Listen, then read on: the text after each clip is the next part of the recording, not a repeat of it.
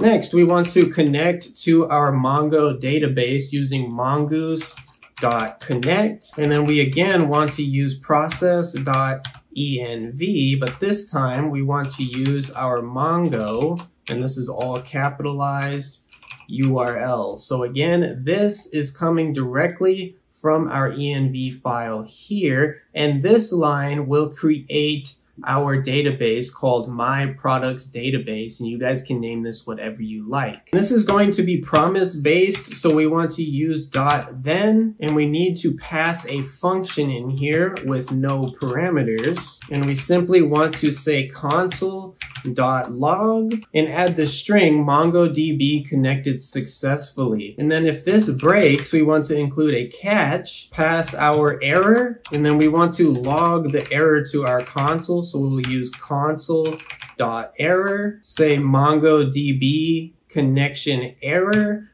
followed by the error code here.